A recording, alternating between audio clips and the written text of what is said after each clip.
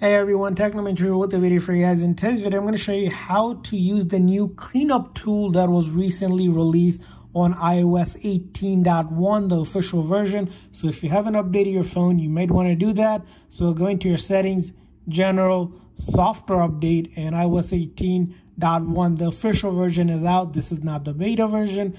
Now, once you update your phone, if you go into the Photos app, tap on a photo that you want to clean up, you simply click on this edit option here.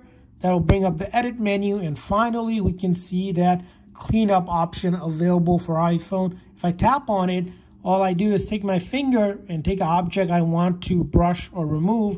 I'm going to remove this part.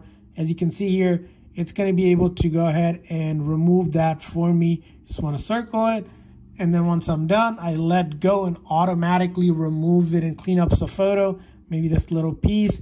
Clean up, and just like that, it is removed from the photo here.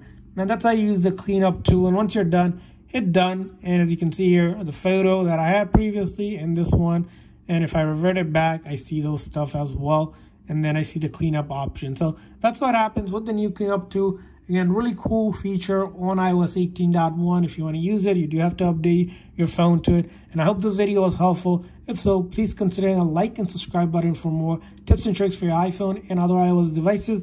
We'll see you guys next time.